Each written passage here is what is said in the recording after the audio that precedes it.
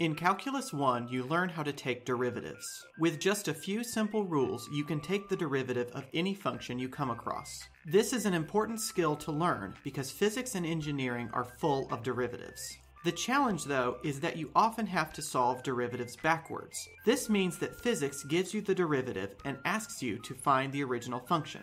Here's an example. Suppose you know that function y obeys this derivative, dy dx equals 3. You can pretty easily reverse engineer this into the original function, 3x, and check that it works. But physics and engineering usually give you more complicated equations, which even the best mathematicians can't solve by hand. That's why we have the Euler-Cromer method to get a computer to do the solving for us.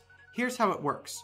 We turn the derivative back into a slope formula. Then we multiply by the change in x, which we're going to make into a small number called the step size.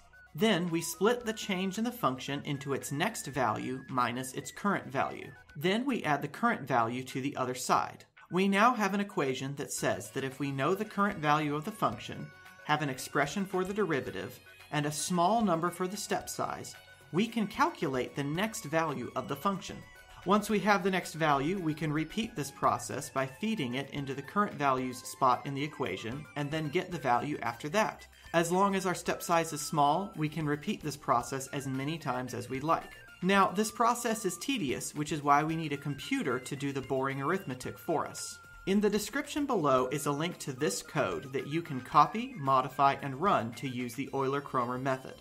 The computer will follow the instructions given in this code line by line, ignoring any text that begins with a hash mark. These ignored pieces of text are called comments and are there to explain what the code does.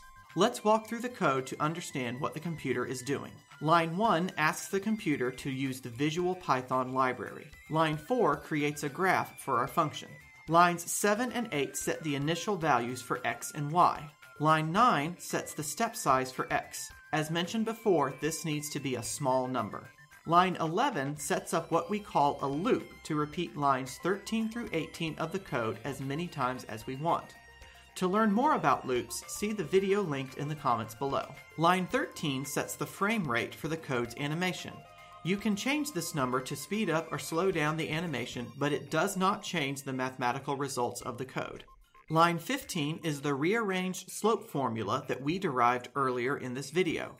This line is the heart of the Euler-Cromer method. It takes the current value of the function and adds the derivative times the step size, then saves that new value over the current value. Line 17 moves x forward one step on the graph. Line 18 adds our new point to the graph. And line 20 sends a message to the screen that we're finished.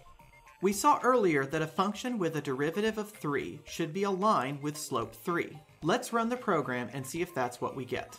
In this animation, you can see the code moving forward in steps to produce the function, which turns out to be a line with slope 3. If we change the 3 here to a 5 and then run the code again, we get a line with a slope of 5. We can also change the formula for the derivative in line 15 to anything we want. Suppose we change the formula to the current value of y and make our initial value of y 1. We'd be looking for a function whose derivative is itself, and there's only one function that meets that description, e to the x. If we run the program with this new formula for the derivative, that's exactly what we get. You should now be able to use the Euler-Cromer method to find a function based on its first derivative. Follow the link in the description below to use this code to apply the Euler-Cromer method for the following formulas for the derivative and initial values. In the next video, we'll look at how we use the Euler-Cromer method in physics to relate an object's velocity to its position.